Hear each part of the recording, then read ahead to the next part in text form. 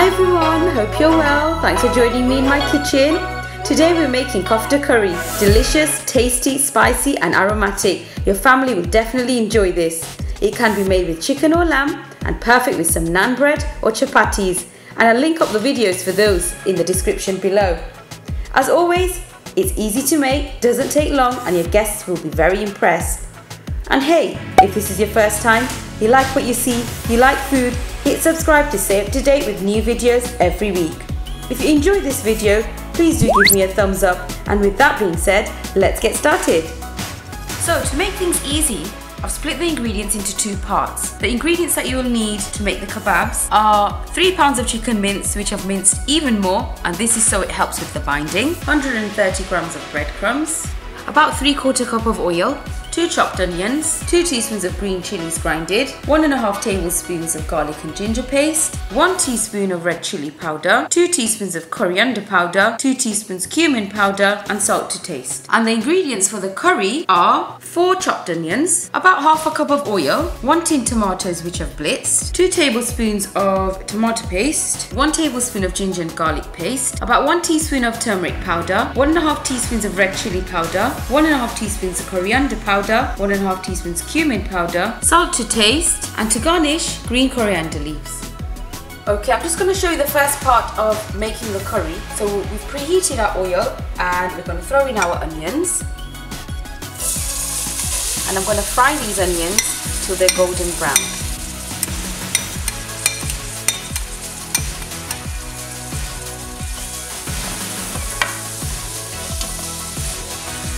And while this is happening, I'm going to show you how to make the chicken mince mixture. We are going to add in all our chicken mince ingredients together.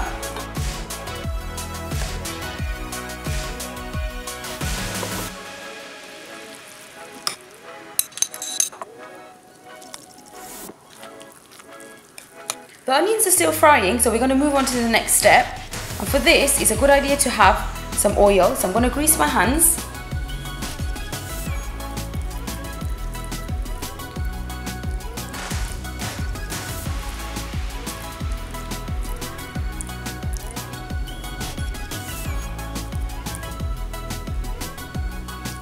And we're just going to make them into this shape.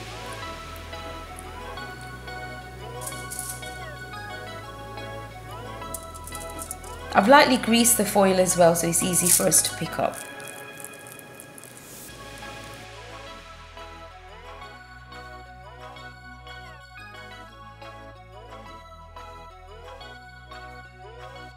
I've popped the kebabs in the freezer so they hold their shape. And while that's happening, we're going to work on our curry. The onions look lovely and they're golden brown, and we're going to add the rest of the ingredients. So I'm going to add in the tomatoes.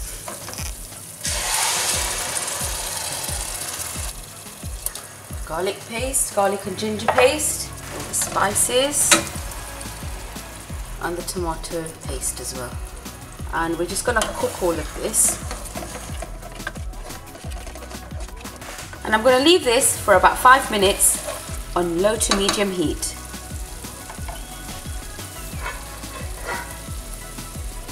The curry's done and I've set that aside, and the next step is to cook the kofta kebabs.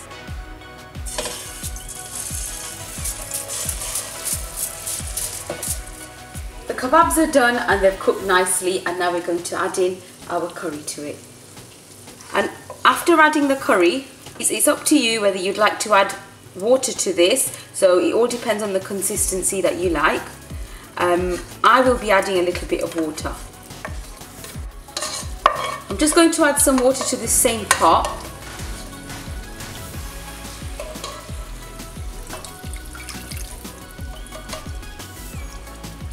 And now this part we're just going to be very gentle with it because we don't want to break the kebabs.